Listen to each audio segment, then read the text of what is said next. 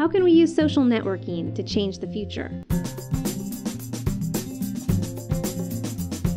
The University of Southern California, the Global Alliance for Improved Nutrition, and ABC News developed a Facebook game to raise awareness about how good nutrition can save lives in 1,000 days. The goal is to set the government, food industry, nonprofits, and families in motion to promote good nutrition.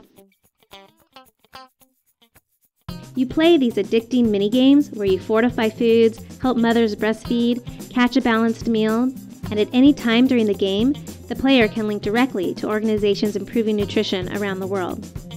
Remember, it's Facebook. Invite your friends, compete with them, and get involved in the fight for nutrition.